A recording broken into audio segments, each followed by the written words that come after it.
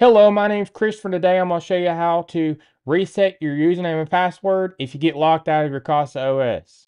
So, a little bit about this series is I'm going over home labs or installing things, getting things set up, everything like that. So if you're interested in that, subscribe, comment, like, and support the channel, and let's get started.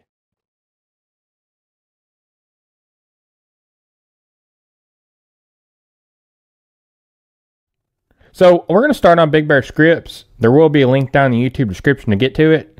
So I'm going to go to reset password for Casa OS.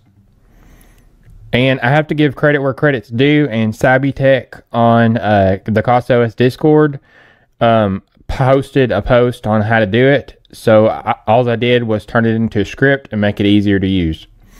So I'm going to go into the run.sh right here.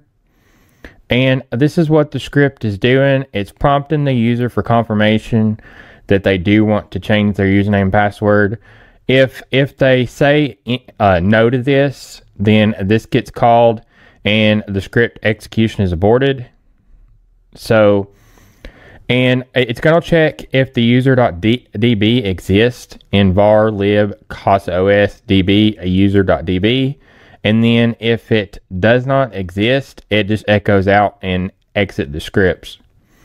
So it now goes and backs up the user.db by moving it to a backup location.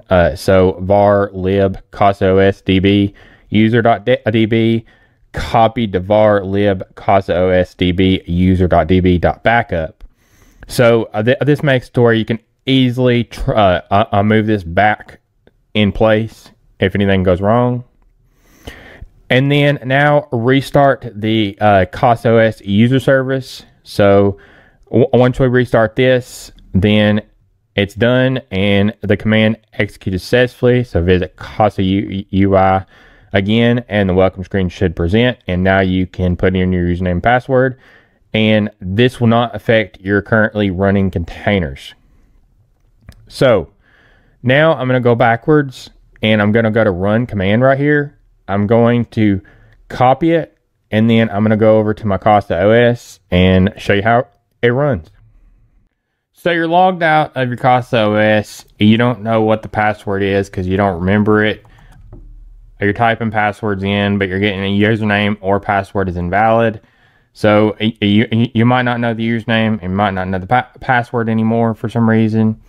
So we're going to go ahead and run the script and get you back in here. So now you need to SSH into your server, your Casa OS server. I'm going to use an LXC for this. So I'm going to go into my LXC, go to console, and then I'm going to paste in the command that is on the Big Bear scripts. I'm going to return or enter. It's going to say, do you want to reset your Casa OS username or password? You can type yes or no, YN. So I'm going to say Y for yes. And the command executed successfully. Visit the Casa OS UI again, and the welcome screen should present to reset password. So I'm going to go over to my Casa OS and show you that it's on the welcome screen, and you can now put in your username and password. So now I'm going to refresh the login page. And here you go. Welcome to Casa OS. So it's going to go through the steps. So I'm going to just put a username in. Then I'm going to put a password in. And then I'm going to say create. This is just like how you set it up in the beginning. So create. And then you can accept it. Okay, now you can see my containers are still here. So I have everything still running.